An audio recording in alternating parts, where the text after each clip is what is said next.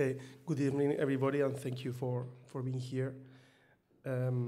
My speech title is this: The Internationalization of Universities as a Way for Cultural Diplomacy, the case of the Public University of Navarre.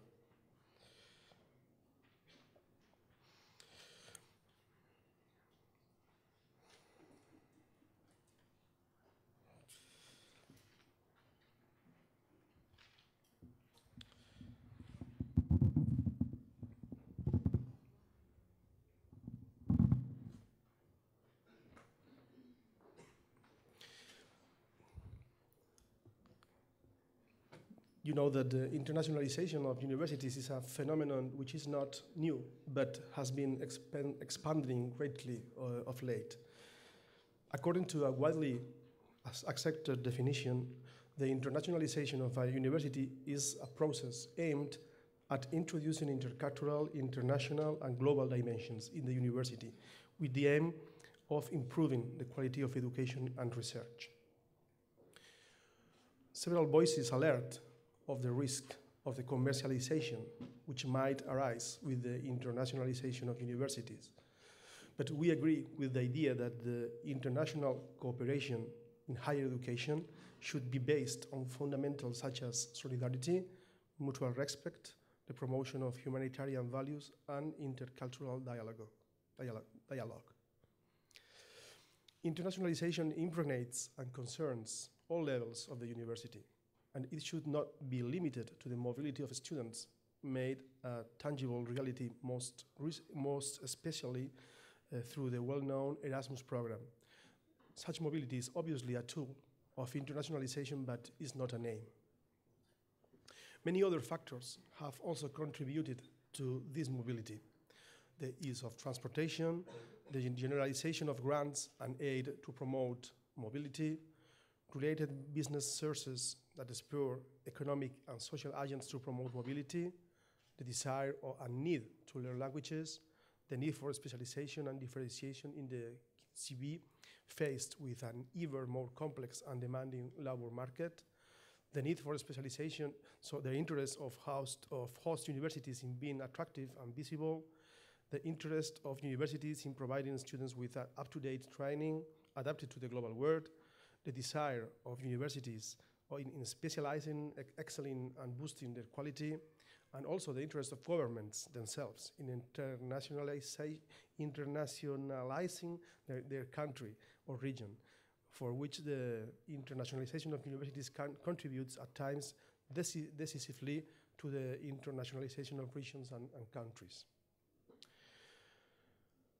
Well, I'm sure that you all are familiar with the definition of cultural diplomacy, but let's read it. The essential idea of this cultural diplomacy is to allow people access to different cultures and perspectives, and in this way foster mutual understanding and dialogue. The main purposes are to strengthen relationships, enhance socio-cultural cooperation, and promote national interest. So, in view of this definition, few institutions, I believe, play such a significant role in cultural diplomacy as universities through their internationalization. Let's explore how internationalization permits an expansive development of cultural diplomacy.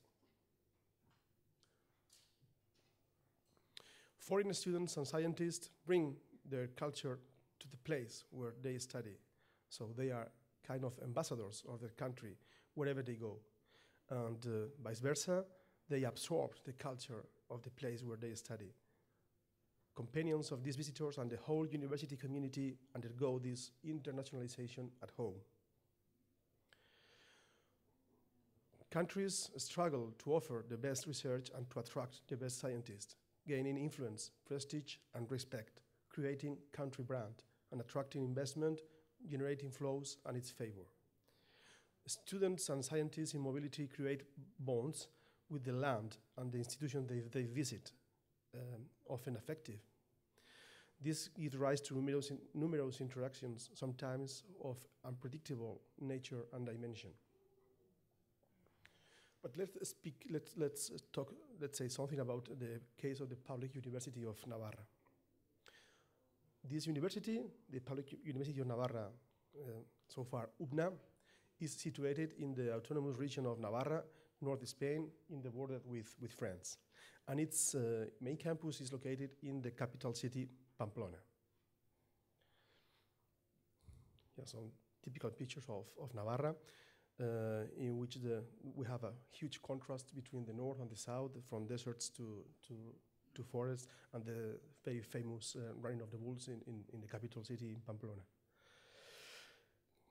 UBNA is a general university with around 7,000 undergraduate students and 600 master students and around 300 doctoral students.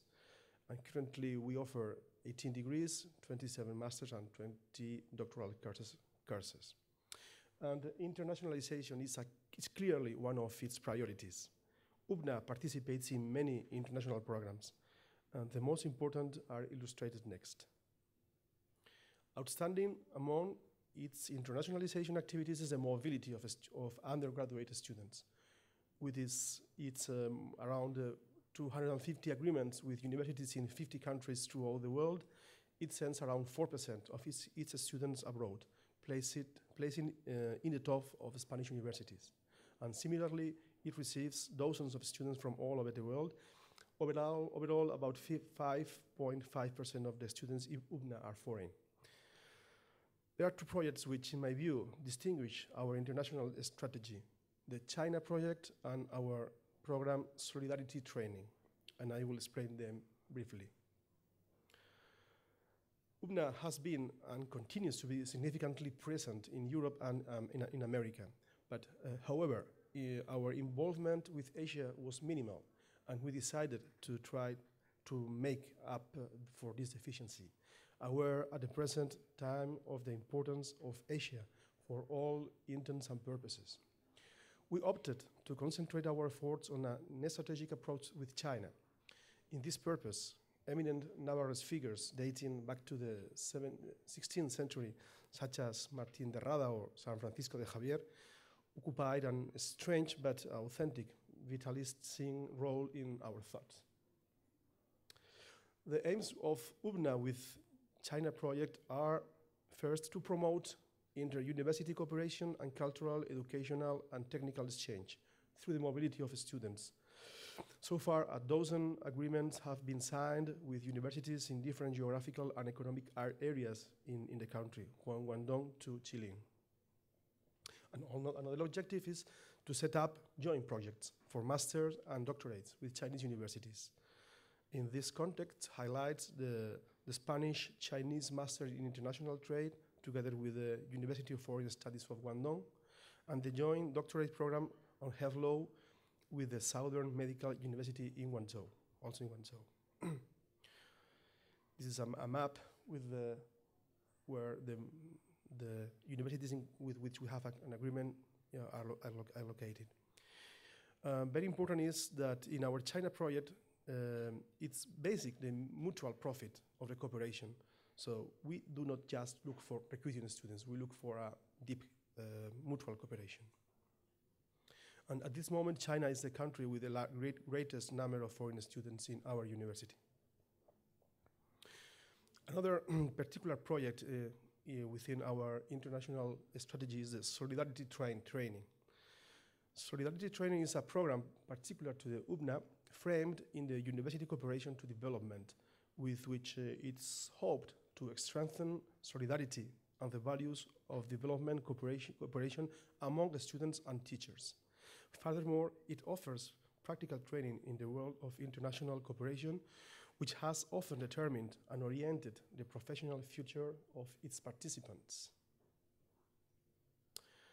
There is always a partner university advising our students, and this university is also actively participating in the cooperation. And of course, the credits are also transferred to our students, to UBNA. The countries involved are El Salvador, Guatemala, Ecuador, Bolivia, Peru, and Mozambique in Africa. I'd like to say a few words about the significance for Navarra and for our university of this international strategy. We do believe that the significance for Navarra in the medium and long term of this mobility, both incoming and outgoing, could be very great. Navarra has traditionally been quite an inward-looking, very conservative region, given their rural culture closely tied to the land, etc. In spite of abundant examples of great adventurers, erudite men, scholars, etc., such as Yehuda Halevi, Benjamín de Tudela, Martín de Rada, San Francisco de Javier, Jerónimo de Allanz, Miguel de Servet, Juan de Palafox, Santiago Ramón y Cajal, etc. The acceleration of industrialization from the 60s completely revolutionized the region, and the creation in 1987 of the Public University of Navarra has represented a great leap forward, I think. And the succeeding internationalization of UBNA, a particular and relevant contribution. In the last 10 years, more than 3,000 Navarrese students have participated in mobility programs, and UBNA has received more than 2,000 students. We are witnessing unprecedented phenomena in the recent story of Navarra, and the consequences of which are still difficult to measure, since we still do not have objective studies. This fact, this mobility, is helping to forge a society that we believe is more open and permeable, undoubtedly different. The experience tells us that our students return transformed and more aware of how the world really is. The same probably happens with those who study in the Public University of Navarra once they return to their country.